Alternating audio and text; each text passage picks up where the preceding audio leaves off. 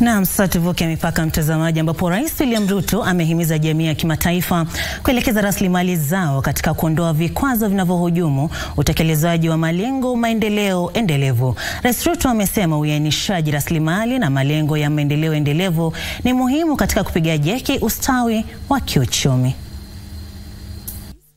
Ruto alisema mataifa mengi haswa barani Afrika yameshindwa kutekeleza malengo ya maendeleo endelevu kutokana na vizingiti kama vile madeni, mfumuko wa bei za bidhaa, athari za mabadiliko ya hali ya anga pamoja na mizozo.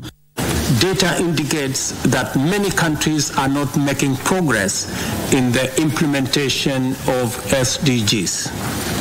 The combination of multiple crises such as the COVID-19 pandemic, extreme weather events, conflicts, and inflation has disrupted economies, leading to food and energy insecurity and impacting health and the cost of living.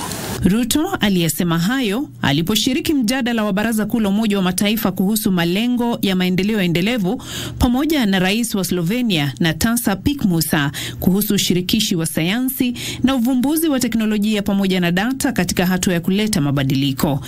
The time has come for the international community to mobilize adequate resources for common global finance mechanisms accessible to all, serving the global public good and unlocking the necessary private capital for research and development.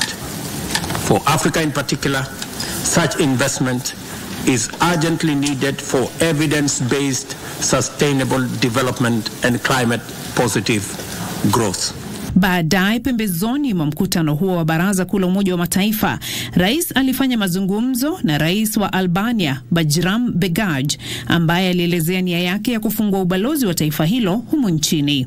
Rais pia alikutana na Rais wa Slovakia Zuzana Kaptova, ambaye aliahidi kuunga mkono mipango ya Kenya ya kutumia magari yasiyotumia mafuta kwa kuhimiza utumizi wa betri za kielektroniki. Pia walikubaliana kushirikiana katika kuimarisha utengenezaji mbolea humu nchini na usalama wa mtandao.